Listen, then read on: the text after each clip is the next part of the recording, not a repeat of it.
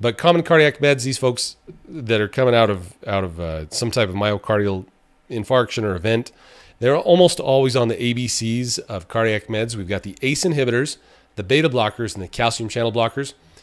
The beta blockers, they end in olol. So if you look for the suffix olol, usually this is where almost categorically, you'll see those as beta blockers.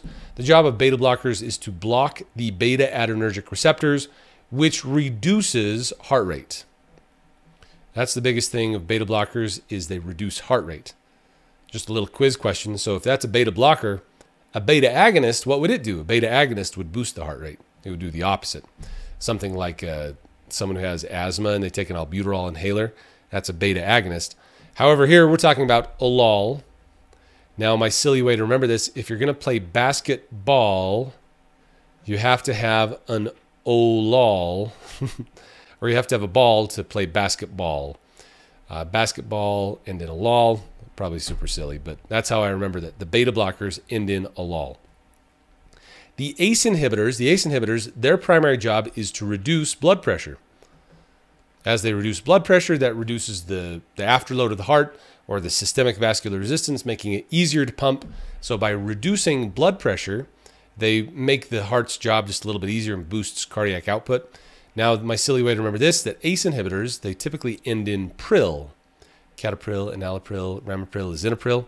So I just remember the word April, or the month April. ACE inhibitors end in pril, April.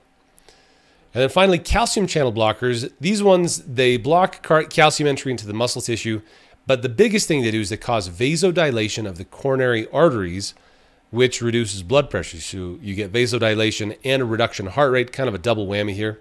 So decrease heart rate, decrease blood pressure, vasodilation in the coronary arteries. Now these guys, not quite as easy to remember. Amlodipine, nifedipine, verapamil, diltiazem. These are all very common meds. I guess I just remember that, we'll just say pine trees have a lot of calcium. Let's see, calcium. Pine trees have a lot of calcium. Calcium is a 2+ charge. Calcium. And you have to take pine trees to the mill. I don't know. You have to take pine trees to the mill, turn them into wood. So amlodipine, nifedipine, verapamil, and then diltiazem is just weird. But those are the calcium channel blockers. Then other medications, at least two more we got to know. Angina pectoris is typically treated with nitrates, so nitroglycerin. So nitroglycerin, it's a strong vasodilator. So its job is to reduce the afterload of the heart, so especially reducing blood pressure, but in a very acute way. So if you overdo it, you can get orthostatic hypotension, headaches, and dizziness. However, it can be very helpful if a person is experiencing an acute heart attack. You open up the blood vessels and suddenly they can get better flow to the heart. So nitroglycerin, typically the protocol is, obviously you're not prescribing the meds, but if they have their own meds, you say, hey, you're having symptoms, all right, it's time to bust out the nitro. Pull out the nitroglycerin, you take it sublingually, meaning under the tongue, you suck on it for a moment, let it absorb directly into the bloodstream, and monitor the symptoms for 5 minutes. You can repeat this procedure up to 3 times before calling 911 or while you're calling 911, depending on how severe the symptoms are. But the goal is to try to reduce the angina pectoris.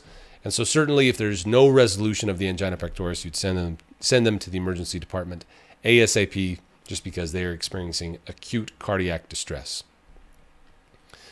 Other medications you've got to know, certainly high on the list, would be congestive heart failure. So congestive heart failure, this is usually treated with the cardiac glycosides. So cardiac glycosides, we're talking about digitalis, digoxin. Now the thing about digitalis, digoxin, the thing with these is they tend to create fewer but better beats. And so by fewer, better beats, what I'm saying is that the person is simply going to have a reduced heart rate, but that reduced heart rate, they'll have better, a better ability to get the blood out. So it's an improvement in cardiac output, but without an increase in heart rate. So it's nice to have that increased contractility. So increasing the myocardial contraction force, that is the key here, increasing the myocardial contraction force. So you get fewer but better, that's a W, not a fever, fewer but better beats. And I just think of Dwight Schrute every time. Any of you who are Office fans, you'll know my reference here. But fewer but better beats. That's what happens when you have the cardiac glycosides on board. Now, unfortunately, if you have too many of them on board, you get gastrointestinal distress. Sometimes I see test questions about that. You can get arrhythmias. You can get atrioventricular blocks, PR interval lengthening. All of this would be pretty classic for the cardiac glycosides, including digitalis, digoxin, digitoxin. These are your common cardiac